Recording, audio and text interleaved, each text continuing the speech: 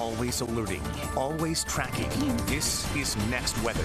Next Weather meteorologist Lissette Gonzalez joins us now. Hopefully you're tracking some rain that's much needed. Yes, we do have some wet weather out there, and you know what? It is helping to bring some relief from the extreme heat that we've had the last few days. We've had heat advisories, and you know, at least for today, no heat advisory, although as we take a look, certainly going to need to dodge some showers out there and keep the umbrella close. Davie, Weston right now, as well as near Hard Rock Stadium, Aventura, dealing with some showers, as well as around Miami Beach.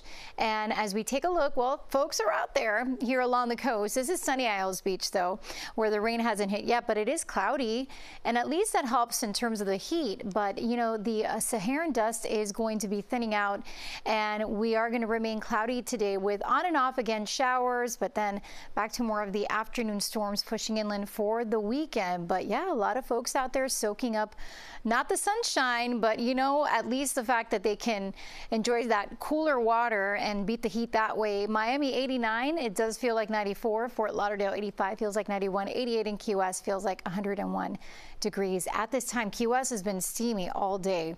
As we take a look at our current temperatures, we're in the mid to upper 80s, and right now it feels like temperatures ranging from 94 in Miami to 95 in Pembroke Pines, 97 in Kendall.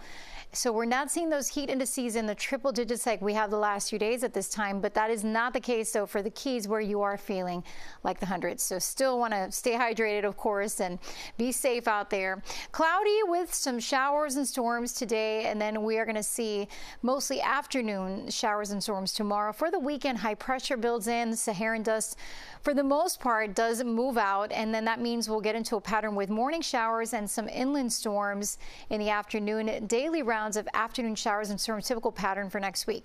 And our rain tracker showing, yeah, you're going to hold on to the rain gear throughout the rest of the afternoon into the evening.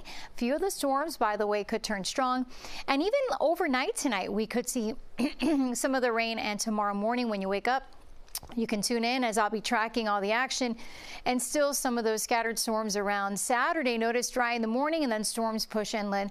In the tropics, for the most part quiet, except for this one disturbance off the southeast coast of the U.S. that does have a 10% chance, a low potential of development, but the rest of the tropics looking quiet.